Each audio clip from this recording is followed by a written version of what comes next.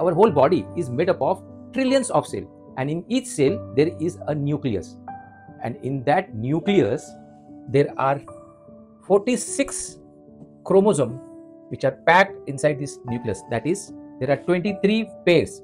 So we define this as 23 pairs of chromosome in each nucleus. And what are these chromosomes? These chromosomes are nothing but the DNA of the organism. So what we are, how we are, everything is encoded on this DNA, which is responsible for each and every functioning and each and every expression of a human being. And in this DNA, when you take a segment, it is called as a gene. So what is gene? Gene is basically a part of DNA which is responsible for functioning, which is responsible for formation of protein, which in turn helps for a proper functioning of the organism.